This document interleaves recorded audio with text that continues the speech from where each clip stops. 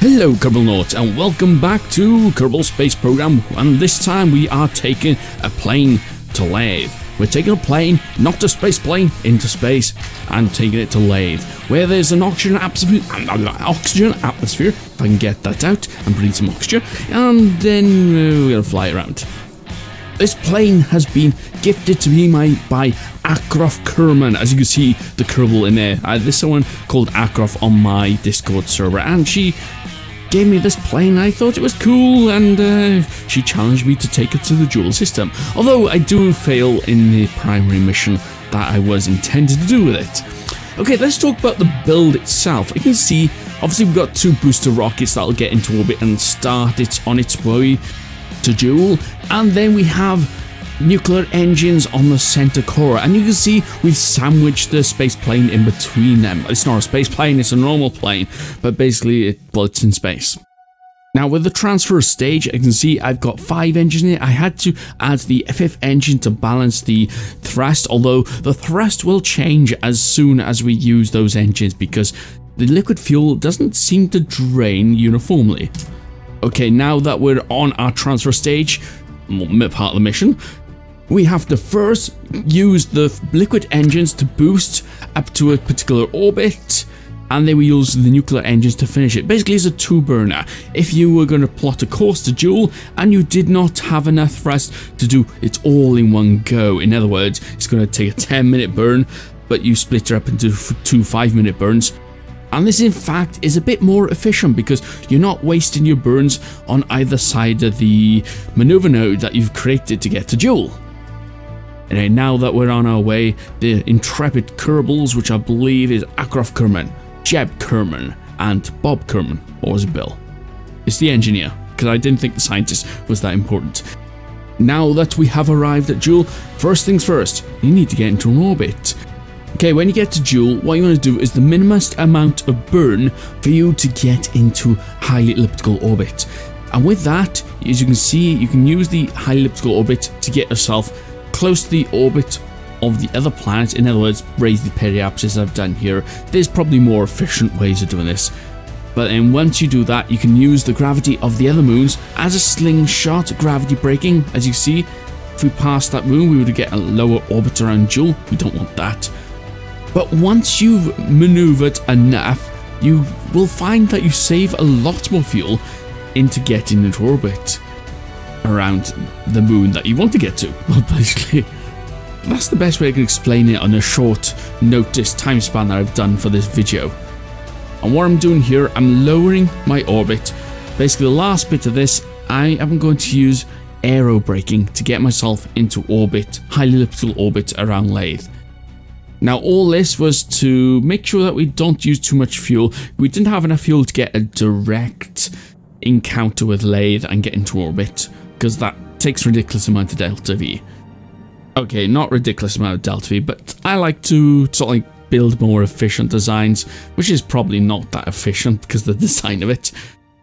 Anyway, using the aero braking, we've got ourselves into orbit. Now I'm using it a couple of times more. That's just to lower the orbit. That reduces the amount of delta V to get into a low orbit and makes it a lot easier for us to get our not space plane on into the Laythe's atmosphere, if you get my meaning. Now I did think what I could have done with this design to improve it was make the plane so it could come back into space, redock or transfer the Kerbals back to the spacecraft and then send them back to Kerbin. However, I did not have enough delta V to get back to Kerbin, so these Kerbals are stranded on Laythe until I send a rescue mission. They'll be lucky. But basically, I did not have enough time to design this properly. As you can see, it's just a mishmash of everything, but it works, which is awesome. What happened was I designed this to be carried in, well, I designed a space plane to carry the plane, not space plane, into orbit around Kerbin. It sort of worked. It was able to get into orbit. However, due to the space plane, the way I've designed it, it was basically a hollowed out middle section, and the not space plane that we're trying to land here was sitting inside it. And because there has a lot of open parts in it, it caused a lot of aerodynamic drag on the space plane. So it was not that efficient. Therefore, it failed as a failed design. Now, I'm not good at building space planes. However, I've had experience in building non-efficient space planes, like my moon space station spaceplane. Basically, that space plane would go to the moon and then transform into a space station, which then would have probes that it could land on the surface to refuel itself. The design worked, however, it was very inefficient because there was so much aerodynamic drag on that space station transforming space plane that, well, basically, it was something that it'd be easier to send in multiple launches by rocket. Hence why space planes are not efficient, because you're dragging a load of excess weight when you get into space. Anyway, back to the video, back from my ramblings on, and this not space plane looks like it's going to explode. I do have to say though, this not space plane looks epic. It looks like a sort of fiery bird re-entering the atmosphere with its wings and its tail jutting out. Should have got better screenshots of it, but hey, it does look cool. Perhaps I'll use this as a thumbnail. The fiery space plane, not space plane. Anyway, it looks like we are surviving the re-entry. So yes, Akruf, you are going to land on Laythe. You're not going to get away from Laythe, but hey, you're going to land. With this design that Akruf has given me, it seems to fly at low speeds, I think about 40, perhaps less, meters per second you can take off from. Now, this not space plane flies at low speeds as well, so I think it was about 200 meters per second on average at around sea level when I was testing it out. And also the nose seemed to try to pitch up when you were traveling at full thrust, which is a bit annoying sometimes, because when I went into higher time acceleration, physics time acceleration, the nose would just pitch up and would just climb and climb and climb, especially when we're coming towards land. You can see by here I'm trying to alter it, because every time I tried to turn, it would just nose up. However, for a design that makes sure that you're flying at low speeds and you're not going to crash most of the time, and it's very maneuverable. So I have to give this a thumbs up. With slight alterations, it can be perfect. Now I have to admit that I made a bit of an error with this. I should have planned where the land was going to be and then re-enter the atmosphere so we come close to land. This took me about almost 10 minutes of flying just to find this land. And with the volumetric clouds as well, especially in the map mode, it was difficult to find out where the land was. I had to keep on going to the map view and then just tried to clip the camera inside the planet or the moon so that I could find out where the land was, so I'd fly in the right direction and not continuously fly over ocean. If you haven't been to Laythe, it's mostly ocean, so yeah, you'd have to really make an ocean landing base of some kind, or an ocean landing space plane, which has been done. But the land is minimum, and the only thing that I hate about the land on Laythe is that it's lumpy. Now there's hardly any flat spaces, and that's why I'm heading towards, you can see the flattest area over there. But as you can see, well, as you will see, that it's not completely flat.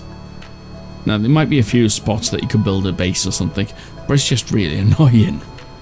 I just wish there was a mod in KSP that you could download and you could sort of like edit the terrain that you land near.